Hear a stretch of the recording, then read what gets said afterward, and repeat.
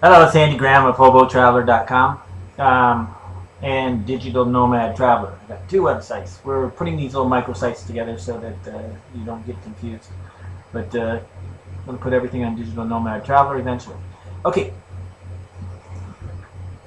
I want to show you today about coin bags where that I use to manage my batteries. I have a camera, and I try to buy cameras that use these AA batteries. And the reason is this: is that if I was, if I had all my batteries dead, you could have, these proprietary batteries, and then you can't charge them if you stay out in the jungle for 5 days or 10 days.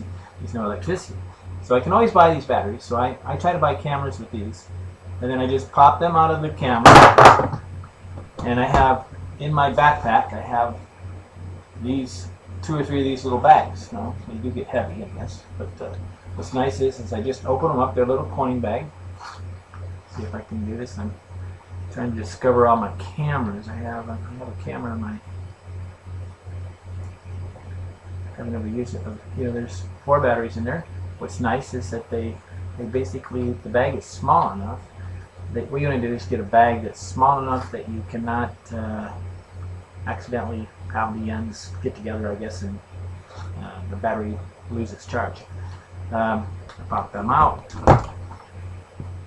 flop them in real quick. I take out the old batteries, put them back in the bag, and then I put it in a different place. Like sometimes I put it outside. It's a little dangerous because I might lose it, but I have different places where I put it. Or I put it in my back, my cargo pocket on the side of my pants.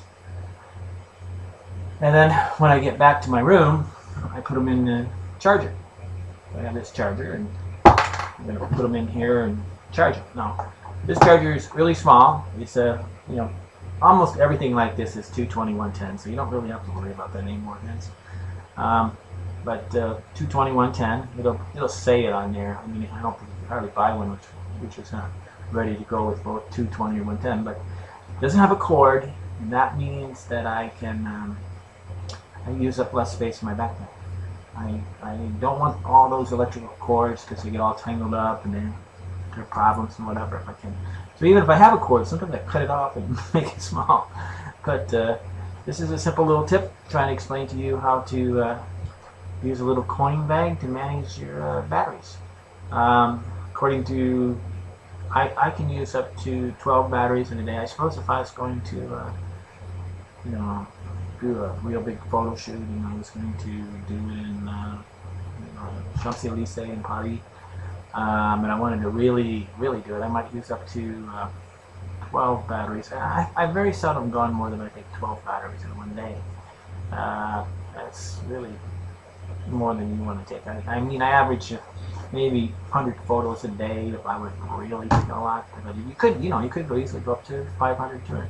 You want to keep highly charged batteries because it'll make your digital camera. I mean, you don't. If you really want good pictures, take your batteries out when you're just half charged. That way you get supercharged. Or buy brand new batteries all the time. Okay, Andy Hobo Traveler. It's I also have digital nomadtraveler.com right now. Have a good day.